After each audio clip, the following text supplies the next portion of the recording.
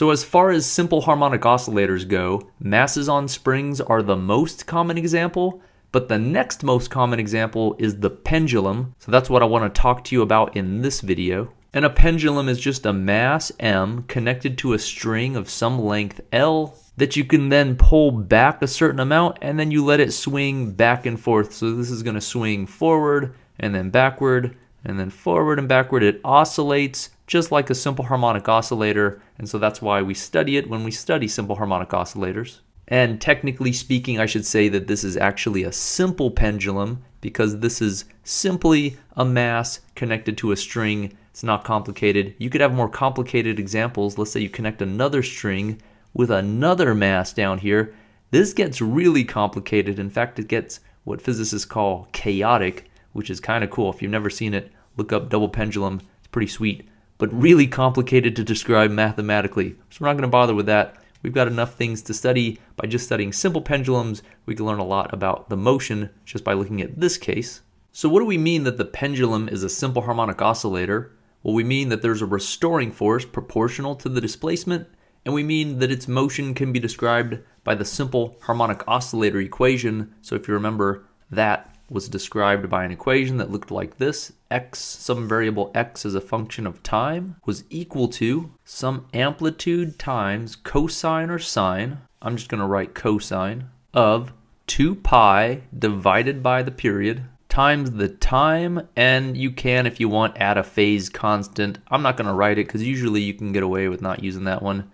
So this is the simple harmonic oscillator equation. So how would I apply this equation to this case of a pendulum? Well, I wouldn't use x. The far more useful and common example of using a variable to describe a pendulum is the angle that the pendulum is at. So consider the fact that this mass is going to be at different angles at different moments in time. So it starts over here, maybe it's at like 30 degrees, and it swings, it's only at like 20, and then 10, and then 0 because we're measuring angles from this center line, and then it swings through, maybe it's at negative 10, negative 20, negative 30, and then this whole process repeats. So instead of using x, we're going to use theta. So this is going to be an angle as a function of time. So I'll write theta as a function of time is going to equal some amplitude. But again, since I'm measuring theta, my amplitude is not going to be a distance in x or a displacement in x. This is going to be not the maximum regular displacement. It's going to be the maximum angular displacement from equilibrium right here. This line here would be equilibrium because if you put the mass there and let it sit, it would just continue to sit there. There'd be no net force on it. Only when you displace the mass from this equilibrium position does it have a restoring force. So this would be the maximum, I'll just call it theta maximum, because this is the maximum angular displacement when you pull this back, the maximum angle you pull it to, whatever that is. Maybe it's 30 degrees, maybe it's 20. That would be the angle that I'd plug in here. And then we'll multiply by cosine, and then we'll have the same argument in here, 2 pi over whatever the period is, and the period is the time it takes for this pendulum to reset or to complete a whole cycle, and we always have to multiply by t. That's our variable. That's what makes this a function. It's a function of time. All right, so I've got to come clean about something now. Technically speaking, the simple pendulum is not a perfect simple harmonic oscillator. It's only extremely close to being a simple harmonic oscillator. In fact, for small angles, this will only be off by very small amounts, like less than 1%. So because of that, we often treat a simple pendulum as a simple harmonic oscillator, but technically speaking, it only works really well if you're less than, say, a certain amount, say 20 degrees. As you get to larger maximum amplitudes, this is going to deviate more and more. It'll still be reasonably close, maybe within like 20%, but only for small angles is it extremely close. But if you are at small angles, so if you're considering a pendulum that has small angles, like maybe this is only 20 degrees or less, that pendulum would be described really well by this equation because it would be extremely close to being a simple harmonic oscillator. All right, so let's assume we're in that small angle approximation where this amplitude is small. What can we say? Well, one question we can ask is, what's the period of this pendulum going to depend on, right? This period here, what could we change that would change this period here? So what might this depend on? My first guess might be, well, maybe it's the mass. So let's think about this. If we increased the mass on this pendulum, do you think that would increase the period or decrease the period or leave it the same? Some people might say, well, I think an increase in mass would increase the inertia of this system, right? It's going to be harder to move. When the mass of something goes up, it's more sluggish to accelerations. It's more difficult to move around and change its direction. That means it should take longer to complete a cycle. Maybe that means that the period should increase because the time would increase. But other people might say, wait a minute. If we increase the mass, that would increase the gravitational force, right? Gravity is going to be pulling down harder now on this mass, and gravity is the force that's going to be restoring this mass back to equilibrium. Gravity is going to be pulling down, and if it pulls down with a greater force, you might think this mass is going to swing with a greater speed, and if it's got a greater speed, it'll complete this cycle in less time because it's moving faster, and since it takes less time, you might think that the period goes down, but these two effects exactly cancel. So the fact that the mass is going to have more inertia with greater mass, that means it's harder to move, and the force is going to increase due to the force of gravity getting larger, those offset perfectly, and this mass will not affect the period. So it turns out, it's kind of weird, changing the mass on here does not affect the period at which this swings back and forth. So imagine this. So if you go get on a swing at the park and you swing back and forth, and then a little kid, tiny kid, 5-year-old comes on, swings back and forth, they should have the same period of motion as you do because the mass at the end here does not affect the period. So that's a little weird, but it's true, and you should keep that in mind. Mass does not affect the period. So what does affect the period? Well, I'm just going to write the formula down for you. I'm not going to derive this. The derivation requires calculus. It's an awesome derivation. If you know calculus, you should go check it out. But just in case you haven't seen calculus, I'm just going to write this down, give you a little tour of this equation, show you why it should make sense, and hopefully give you a little intuition about why the variables are in here that there are. So the first variable is L. L goes on top, the length of the string, and then the acceleration due to gravity, little g, goes on the bottom. So why is this the formula? Well, the 2 pi is just a constant. You get a square root. L is on top. That means if you increase the length of this string, you're going to get a greater period. So increasing the length should increase the period. Why is that? Well, think about this. A mass on a string rotating back and forth, if there's rotation, a quantity that's useful to think about is the moment of inertia. So the moment of inertia of this mass on a string would be equal to, this is a point mass rotating about an axis. So the axis of rotation is this point right here. And a point mass rotating around an axis is just given by mr squared. That would be the moment of inertia. But this r is the distance from the axis to the mass. So this is just ml squared. This is the moment of inertia. And look at, if we increase the length, we increase the moment of inertia. So bigger L gives us bigger moment of inertia. What does that mean? Moment of inertia is a measure of how difficult it is to angularly accelerate something. So it's a measure of how sluggish this mass is going to be to changes in its angular velocity. So bigger moment of inertia means it's going to be harder to take this mass and whip it around back and forth and change its direction. So since it's harder to move this mass around, it's going to take longer to move it back and forth. That's why bigger length means bigger moment of inertia, and bigger moment of inertia means it takes longer to move this thing back and forth. That's why the period gets bigger. Now, some people out there might object. If you're really clever, you might say, wait a minute.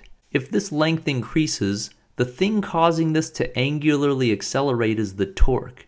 And I know the formula for torque. The formula for torque looks like this. Torque is Rf sine theta. And r is the distance from the axis to the point where the force is applied. So since gravity is supplying the torque, that r would also be this L. It'd go from the axis to the point where gravity is applied. So I'd have L times the force of gravity times sine theta. So you might say, look, if the length increases, so would the amount of torque. So I've got more torque trying to make this thing move around. I've also got more inertia, so it's harder to move around.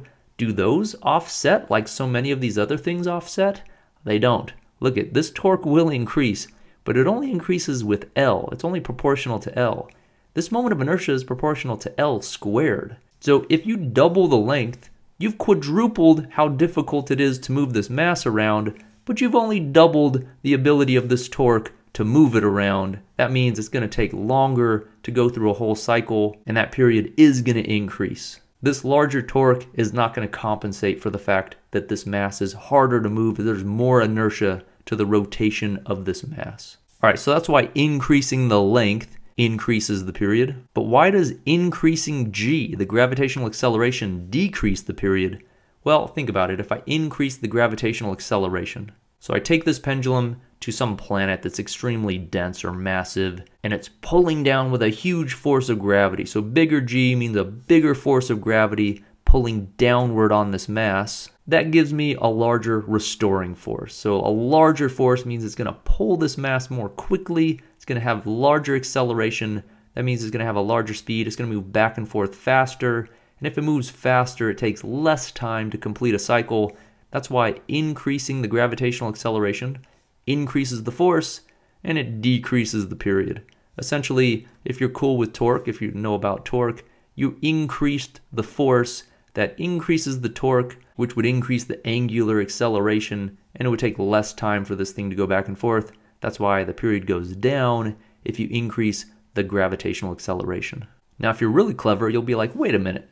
This is just like the formula for the mass on a spring. If you take the period for a mass on a spring, it was 2 pi square root something over something, and the term on top for the mass on a spring was the mass that was connected to the spring, and the term on the bottom was the spring constant. And so you might say, wait, this is the same idea.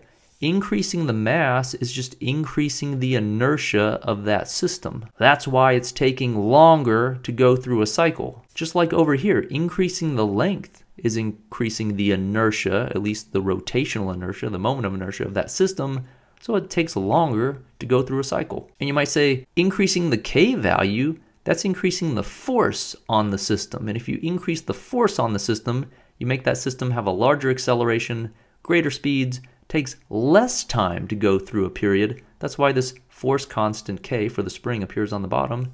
Same as this G. Increasing the G increases the force on the system, which gives you a larger acceleration, greater speeds, takes less time to go through a period.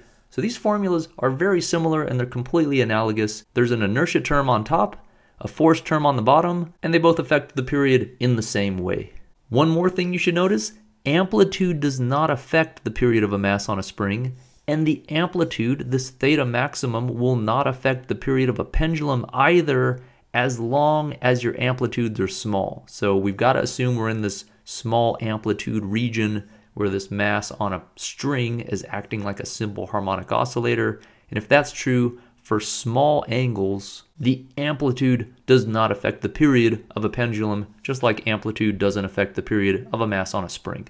Let me tell you about one last thing here. This simple pendulum only acts like a simple harmonic oscillator for small angles. And that means this period formula for the pendulum is only true for small angles. But how small does the angle have to be? So to give you an idea, let's say your theta maximum, this amplitude for how far back you pull this pendulum to start it, is, let's say, less than 20 degrees. If you pull it back less than 20 degrees, the amount that this formula is going to be off by compared to the true period of the pendulum is going to be less than 1%. So this formula gets you really close to the true actual value of the pendulum. I mean, it's really close to being a simple harmonic oscillator here. And let's say the theta max was less than 40 degrees, you're still only going to be off by less than 3%. So the value you get from this equation is only off from the true value by 3%. And let's say your theta maximum was less than 70 degrees. You get all the way up to 70 degrees, the error that this formula is going to be is still less than 10%. So not nearly as good, but still not bad. So this formula gives you the period of the pendulum. It works really well for small angles. As that angle gets bigger, the value you get from this formula will deviate from the true value by more and more. So recapping, for small angles, i.e. small amplitudes, you could treat a pendulum as a simple harmonic oscillator. And if the amplitude is small, you can find the period of a pendulum using 2 pi root L over G, where L is the length of the string and G is the acceleration due to gravity at the location where the pendulum is swinging.